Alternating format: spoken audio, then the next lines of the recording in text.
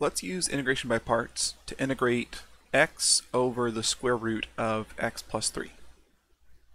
This is actually one we could do using u substitution, or we can do it using integration by parts. If you look back at what we did at the end of the lesson on u substitution, we did examples like this where we had two pieces, both of which involved x, and I'll show you briefly how we set that up. We would do something like u equals x plus 3, because you wouldn't want u to just equal x. That would just be relabeling things. It wouldn't actually simplify. And then du would equal dx.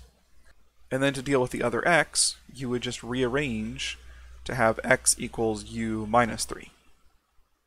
And then you could rewrite this as the integral of u minus 3 over the square root of u du, which can be simplified because now we can break this up into two fractions. You could write this as the integral of u over the square root of u minus 3 over the square root of u. And then each of those pieces you could rewrite as something times u to a power and apply the power rule and so on. So you could do it that way and then resubstitute back into terms of x.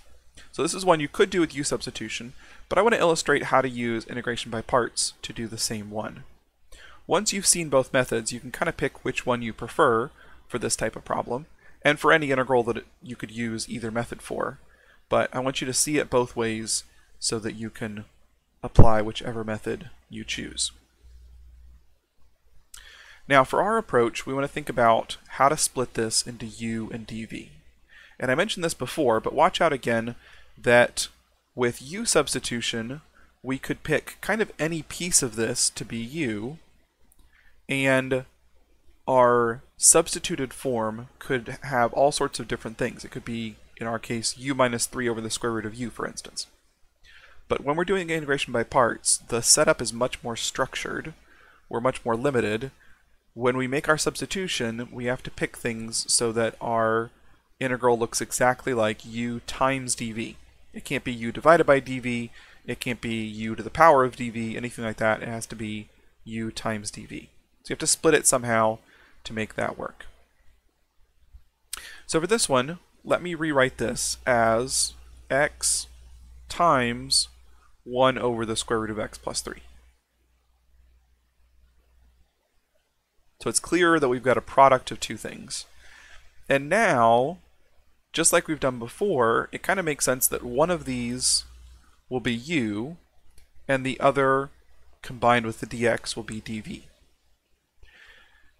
Lipd doesn't really help us too much here, because there's not a difference of two different types of functions. But what may help is to think through what's going to happen. When we make our substitution, whichever one is u is going to be differentiated to give us du. Whichever one is dv is going to be integrated. And you want to think about which is going to simplify things. So if we select x to be u, when we find du, things will simplify dramatically. In other words, that x will vanish when we take its derivative. If we chose things the other way, if we selected 1 over the square root of x plus 3 to be our u, when we found du, it would actually get more complicated and none of the x's would go away. And on the other hand, the x as part of dv would get integrated to give us 1/2 x squared. So things would kind of get worse if we selected x to be part of dv and 1 over the square root of x plus 3 to be u.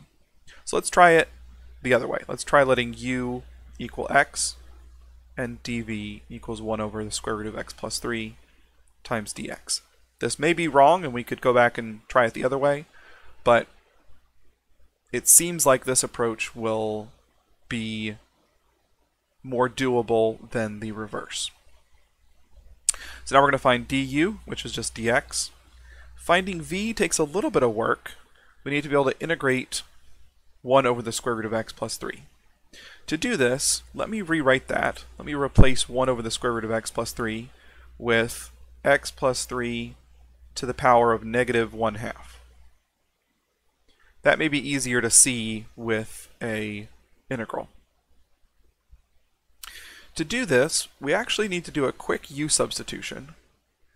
But I'm going to skip over the details because if you've done enough U substitution examples by now, you should be able to see that what's inside here will be U. du is just going to equal dx, so there won't be any constants that get introduced or that we have to deal with. So really, we could think of it as just x to the negative 1/2 or u to the negative 1/2, and when we integrate that, we would get u to the 1/2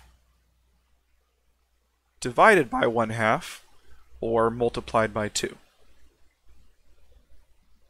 And then there wouldn't be any other constants that would throw us off because it's just x plus 3. It's not something like 3x plus 3. Of course, we'd be used to putting a plus c on there, but again, when we're doing this integration by parts, c can be anything, so we just leave it as 0 to keep our lives as simple as possible. So if you need to pause and do that integral on your own, writing it all down, feel free to do so, but it's just a quick U substitution problem.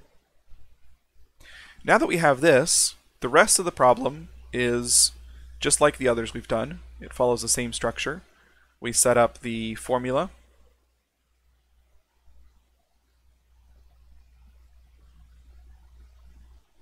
U dv, the integral of that, equals uv minus the integral of v du. So here we have our original integral equals u times v. So this looks a little bit complicated, but stick with it. Minus the integral of v times du. Now the nice thing is du is just dx, so this is just the integral of v dx. So we need to integrate this now, but it doesn't look so bad after doing this example here where we found v by integrating something very similar. It's going to be the same approach where we're going to use a quick U substitution, but it's a U substitution without any complications. So it's a very straightforward, uncomplicated U substitution. And again, I will skip over some of the details, but if you need to pause and do that on your own, writing down all the steps, certainly feel free to do so.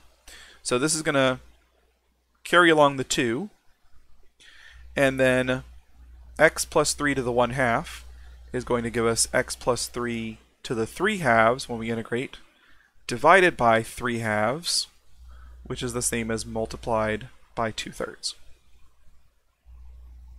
Now we do need to plus c because we're actually working out the problem. So again, if you need to pause and double check that integral using U substitution, go for it. But otherwise, we're done. We can just simplify a little bit, or we could just stop there and leave it unsimplified.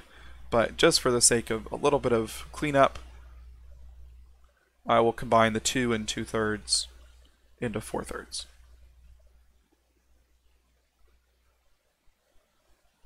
So there's our final answer.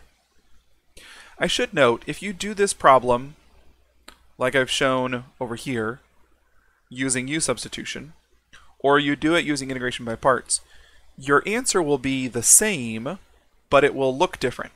In other words, it will be two things that are algebraically equivalent, but have fairly different forms. They're not going to look like the same answer at all. But it turns out that if you, for instance, graphed those two answers, you would see that they're the same graph. So just a note, if you work this out by integration by parts, and you see someone else has worked it out by U substitution, don't expect your answers to look the same, but if you evaluated them, you'd find out they're actually equivalent.